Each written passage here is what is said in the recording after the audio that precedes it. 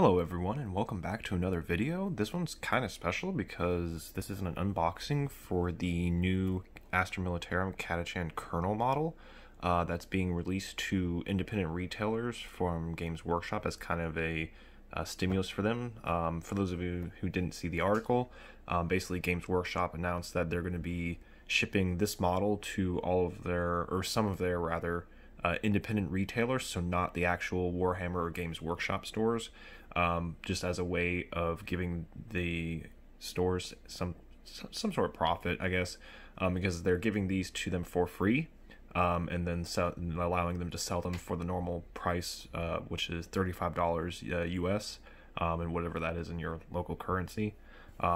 So let's get this open. I'm really excited for this, actually, because this is a really neat model. I don't actually play Catachan. I play Cadians, but I still figured that I can use this in my Cadian army as like a, I don't know, another company commander or something. Just because it's, it's very rare that we get new Astra Militarum models, honestly. Now, one thing I'm noticing with this is that it's labeled as a store anniversary miniature. So I'm wondering if this was supposed to be the store anniversary miniature for 2020, and just simply because of, this shenanigans, the virus shenanigans, pushing everything back. I'm wondering if they're just deciding to do this instead. That way they can get that miniature out there, and then maybe they'll still release this at the store anniversaries. I'm not certain. So I'll get this open here.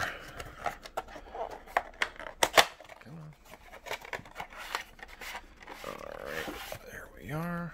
Oops. Instructions stuck in there. Alright. So here's the model. And like a lot of these, store anniversary and special event characters, they put it in this sort of plastic frame to help keep the sprue from getting messed up during transport. Get it out without breaking it. Alright, and that looks like a 32 millimeter base, I think.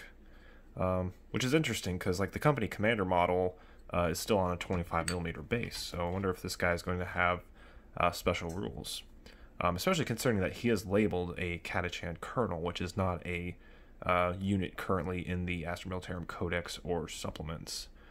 So let's take a look at the sprue here. This is, wow, they really do put a lot of detail into these. I like too that they included two separate heads. So you have the one on top here, which is the one that they previewed it with, which has got the kind of, typical pointed hat, maybe? Well, not really pointed, but looks like a baseball cap, something along those lines. And then this one, which they showed on the box for this, but they didn't preview it, but it's sort of like a guy with a mohawk and a beard, which is kind of cool, too. Looks like he's got a plasma pistol as well.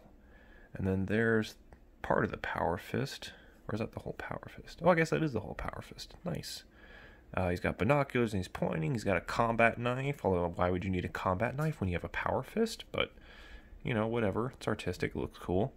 It's got some sort of like foliage too, which I think is kind of neat.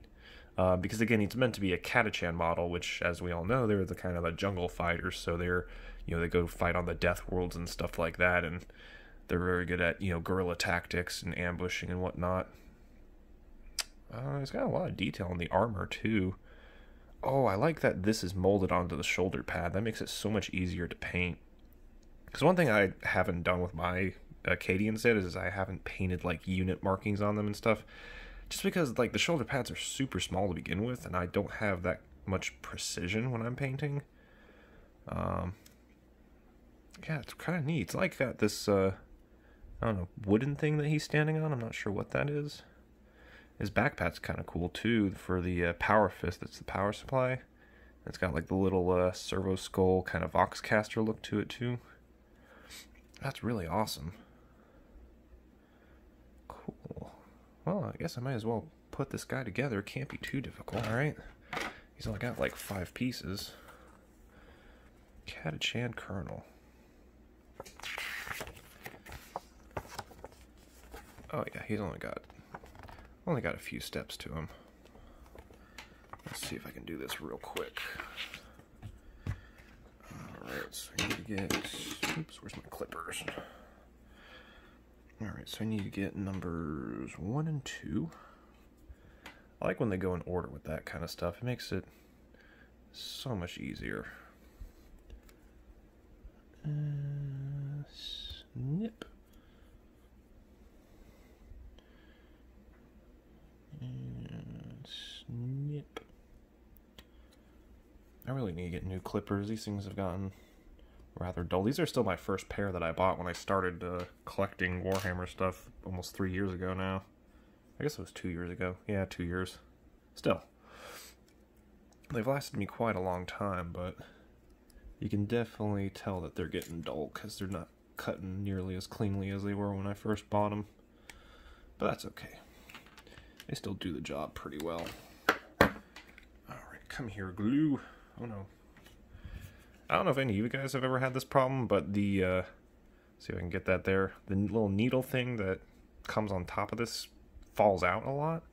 I don't know if any of you have encountered that. If you have, let me know in the comments what you kind of do to resolve that, because it's kind of a pain for me to have to mess with that every single time. But yeah, it's kind of annoying. So let's see here. So we're going to glue the foot into this little notch here. Come on, glue. Come on, glue. I believe in you.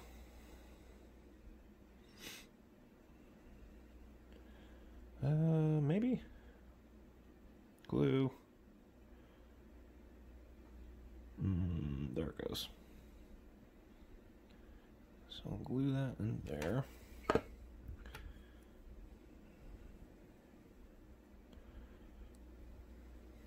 How does that go?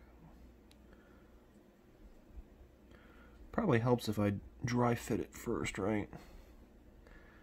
You guys are probably looking at me like, oh, what a noob, he didn't dry fit it first, and now he's struggling to put it together. That's okay. Everyone makes mistakes. It happens. Or as Bob Ross says, we don't make mistakes, we have happy accidents. Although with Warhammer, sometimes those happy accidents are not too happy. Alright.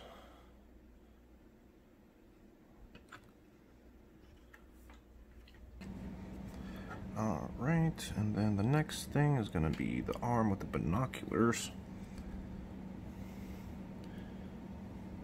This is honestly like a really cool model. Again, I know I said it before, but the Astra Militarum rarely gets new models. And I'm kind of hoping that this might mean that they're going to do a new release of Astra Militarum models. Like I said, it's a store anniversary miniature though, so usually those are just kind of like one-offs. So I don't know.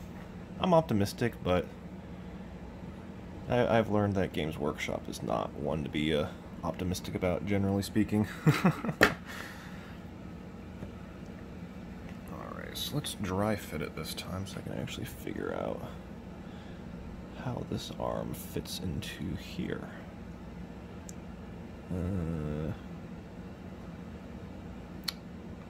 Wait.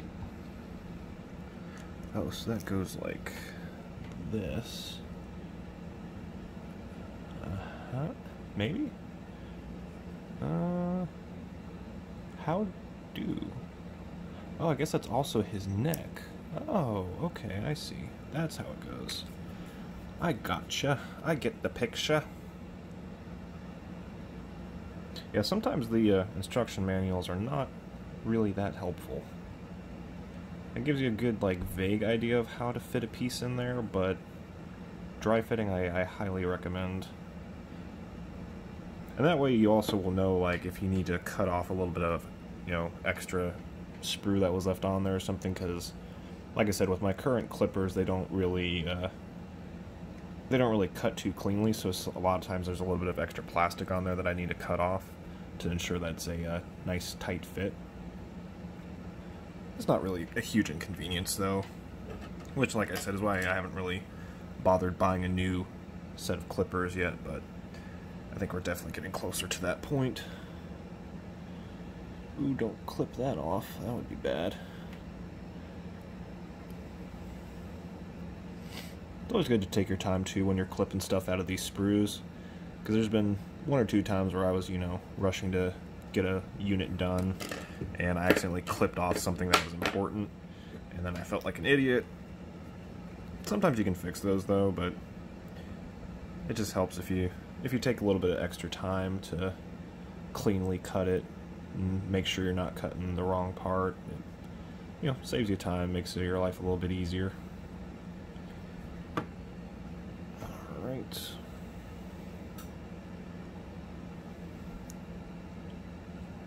There we go. See if I can get this thing to focus.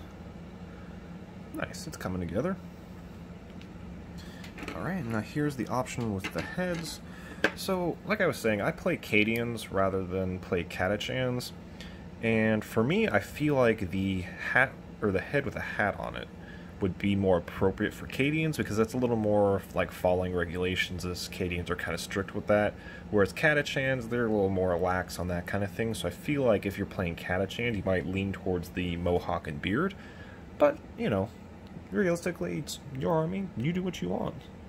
I think you could make a logical argument for either or, no matter which of the Astra Militarum regiments you're playing as.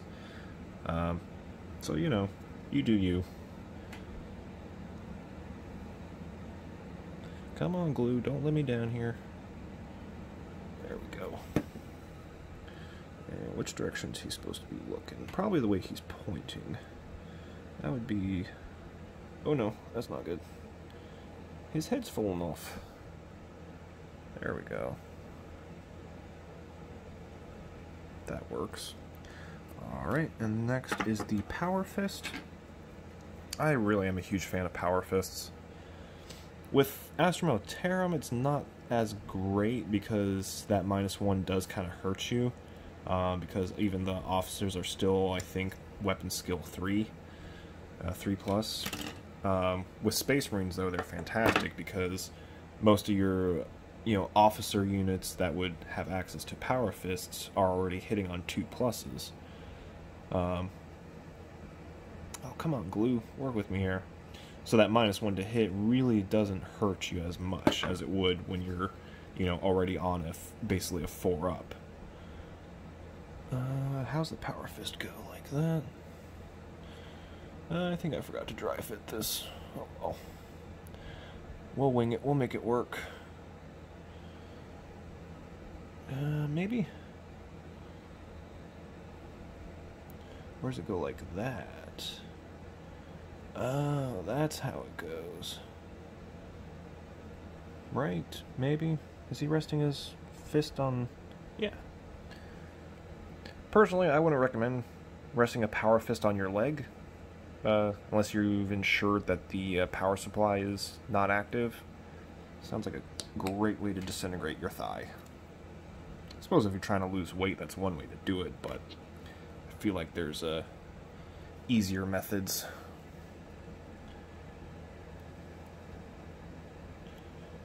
Alright, there's that shoulder pad, and then cut off this knifey bit.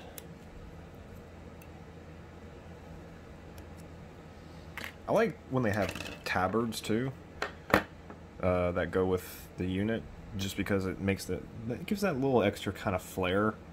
I will say I suck at painting them though. Most like kind of wavy cloth I have a hard time with, but I think it's just a matter of getting like the right base color and then the right amount of shade, and then just maybe, you know, a little bit of highlights, but I tend to overdo it with the shade and it just looks really dark or really brown or black, depending on if you're using, you know, Agrax or if you're using Nuln Oil.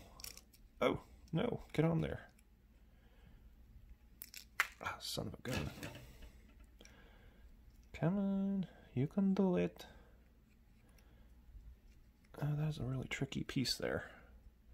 I think I got it though. Yeah, there we go. Nice. And then the pauldron. Oops. What's nice with this character too is like everything is molded to fit exactly one way. I know for some people they like to customize stuff, and so that's kind of a turnoff. But for me, it's like you know, sometimes I like to customize stuff, but for some models like this one, I just kind of want to, keep it the way it is. So that goes on top. Oh, that's upside down, that's why. Oh, there it goes. Nice. Because then you get that nice snug feeling when it slides right into place. Let's see if I can get this. Look at that pauldron. That pauldron is awesome. Alright, what do we got next? Looks like the plasma gun.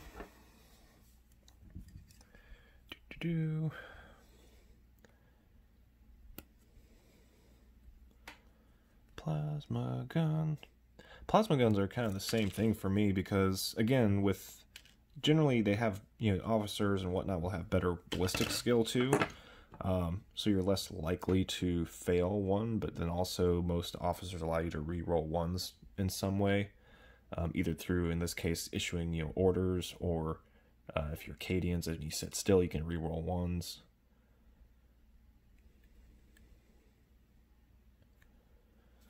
Alright. Rotate him around. And where does the plasma gun go? Again, I keep forgetting to dry fit because I'm an idiot, so I highly recommend dry fitting. Although that one kind of worked out. Got plasma gun, power fist. This guy is packing some major firepower. I dig it. Cut it there. Boom. And this is going to go on his back.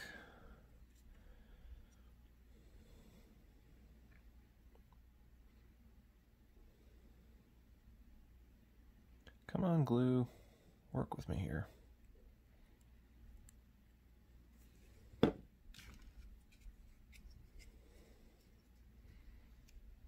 Da, da, da, da. This is a really sleek looking model. A lot of cool little details that they put in there. Alright then, next thing is the tree bush kind of thing. And now this is another piece that you might leave out if you're not playing Catachan, just because it is kind of like a jungly looking, you know, piece of flora here, both these pieces. So it might not fit if you're going for, like, let's say Valhalla Ice Warriors or something. So you might leave it off, but for me, I think I'm going to put it on there just because I think it adds that little bit of extra zest. Because it's reasonable for Cadians to be on some sort of jungle world too. Can't let the Catachans have all the fun.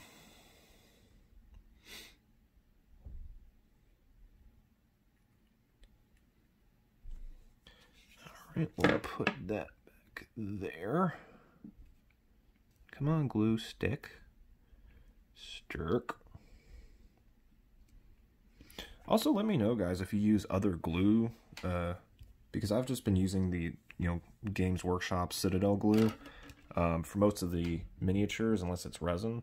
But if you guys have a better suggestion, let me know in the comments, because I'm always open to, you know, finding new and better products to use, and getting your opinions on that as well. Because, you know, again, I'm relatively new to the hobby. It's been, you know, 2 years, give or take. Well, here's the finished product. See if I can get to focus on this guy. That is a really cool model. And like I said, it's for a really good cause too. It helps out your local small game stores. So I'd get in touch with them and just see if they have it available. This was the only one available at my local game store. So I feel really fortunate that I received it. And I feel bad that no one else did, but, you know, them's the breaks sometimes. But yeah, so thank you guys for watching. If you enjoyed the video, please hit that like button. If you haven't subscribed already, please do, and that way you know every time I post a new video. And to my Patreon subscribers, I love you guys. You guys really support me, and I will see you all in the next video.